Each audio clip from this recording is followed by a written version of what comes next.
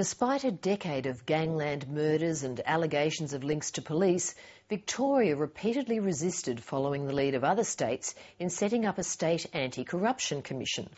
Last month, the Brumby government did a backflip of sorts, promising it would eventually establish its own version of a state corruption watchdog sometime in the next few years. But the model, say critics, falls far short of other successful bodies across the country. Deborah Cornwall reports.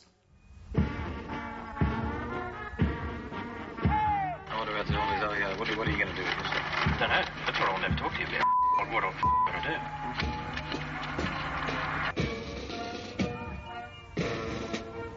do. For more than 2 decades, corruption watchdogs have been frog-marching police, public servants, even premiers into the witness box. Hello, darlings. God bless you. Firstly, I don't know of any corruption in the police force. It was the landmark Fitzgerald inquiry in Queensland that first set the benchmark, exposing corruption that went all the way to the top. Guilty on all counts of corruption. Corrupt conduct is, generally speaking, conduct engaged in by consenting adults behind closed doors. Gerald Cripps spent 5 years as Commissioner of the New South Wales Independent Commission Against Corruption.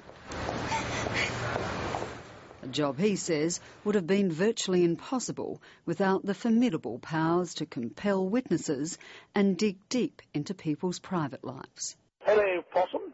What are you doing, Georgie Porgy? You got another job that I can string out for a couple of months?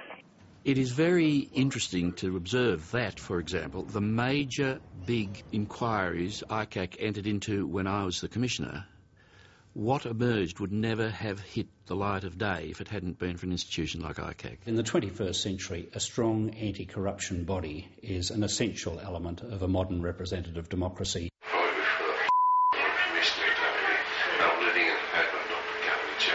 Like Queensland and New South Wales before them, Western Australia went through the pain of a royal commission before setting up its own corruption watchdog 6 years ago, the Corruption and Crime Commission.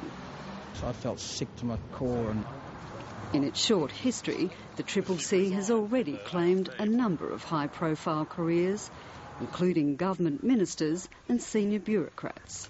The CCC thought it would make its reputation by claiming my scalp.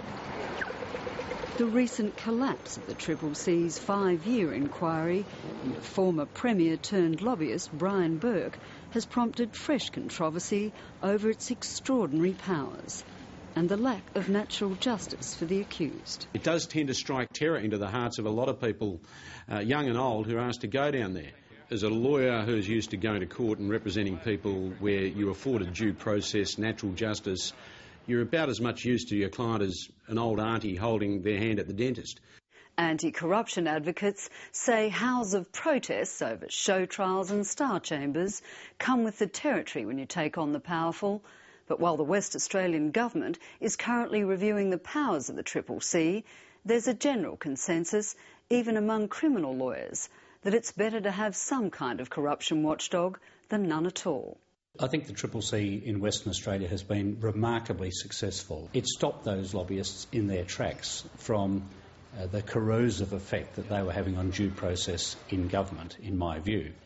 But it's not just confined to the lobbyists. We've had a whole raft of police officers, public servants, who have been brought to task. Former West Australian Attorney General Jim McGuinty says in all 700 people have been prosecuted by the CCC so far, but the real measure of its success has been the wholesale changes in the way business is now conducted. It's about changing a culture which tolerates corruption. Mark Legrand, a former member of the National Crime Authority, says the scandal now engulfing the Victorian Brumby government is perhaps the starkest demonstration of all of what can happen in the absence of an effective anti-corruption body. The 2 men shot dead in the front seat were believed to be He was gunned down as he attempted to leave his car. Despite a decade-long gangland war, the Brumby government has repeatedly refused to call a royal commission. But with at least 4 out of 37 murders linked to police, the Garden State, it seems, is now more famous for its cartoon gangsters and crooked cops. In many ways, Victoria, there seems to be a time warp. They seem to have remained in the 70s. Some of his police members may be involved in gangland murders. I mean, it doesn't get more serious than that. There seems to be this view that Victoria really doesn't have a problem. I mean, if that isn't a problem, what is a problem? Critics of the Brumby government say rather than taking any serious measures to deal with police corruption, it has instead appealed to Victorians' vanity, assuring voters that while Victoria might have some problems, they still aren't nearly as bad as the other states. Victoria has been saying for years that it is probably the cleanest state, the one with the most integrity. The Victorians do think of themselves to perhaps be that little bit more ethical, a little bit more genteel. There is an element of that, but it takes something like a royal commission to show that really it's not factual at all. It was the same mantra invoked yet again last month when the Brumby government announced it planned to set up its own version of an anti-corruption commission, following a review by former senior Kennett bureaucrat Elizabeth Proust. But there was no pressing urgency. We think this is a unique opportunity to create an integrity and anti-corruption body without that major scandal looming in the background. Impossible for me to understand how Proust could say that. Victoria is now an extremely corrupt state simply because no one has ever done anything about corruption for many decades. Anti-corruption advocates say the Proust model falls so far short of what's needed, it largely defeats the purpose of a corruption watchdog, especially the extraordinary proposal to conduct most inquiries other than police behind closed doors.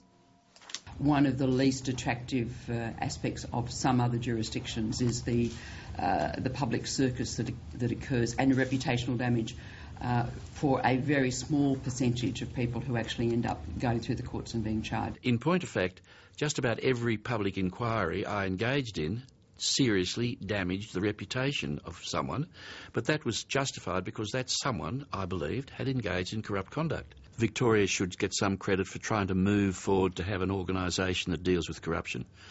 My problem about it is I don't think it is really going to work. It's now 35 years since the Victorian Beach inquiry into police corruption, an inquiry with limited powers and underwhelming results. A number of police were charged, but that was the good old days. You could hardly get evidence against them and they were all acquitted. Corruption has built up and become systemic. And by that I mean is that if you're a police officer, you know if you behave corruptly, no one will ever be looking at you. They become careless, they become dangerous. With an election due in November, Premier John Brumby is now at least talking about the need to do something. And it is my view, our government's view, that the time is right for the next wave of reforms to drive integrity in our state. While other states have been steadily recasting themselves as models of good governance, Victoria, it seems, is stuck in underbelly mode. Now, it's not perfect, and those organisations are not perfect, but it's a heck of a lot better than having no real body to go to or having this facade. Without them, we'd be in a really perilous situation. And look at Victoria writ large.